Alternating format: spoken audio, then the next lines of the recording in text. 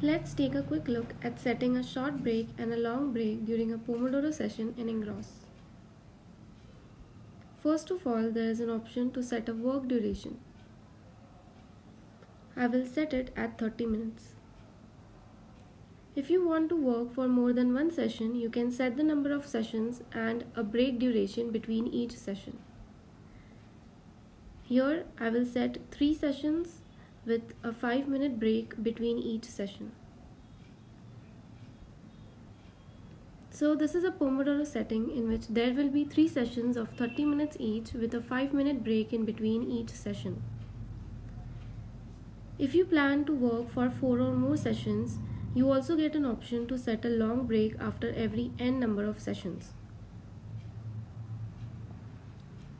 Here I will select 6 sessions. I will take a long break after every 2 sessions. You can set it according to your preferences. There is an opt-on duration for the long break. I will go for 30 minutes. So after the second session and after every 2 sessions thereafter, instead of a short break of 5 minutes, there will be a long break of 30 minutes. And yeah, that's all. Thank you.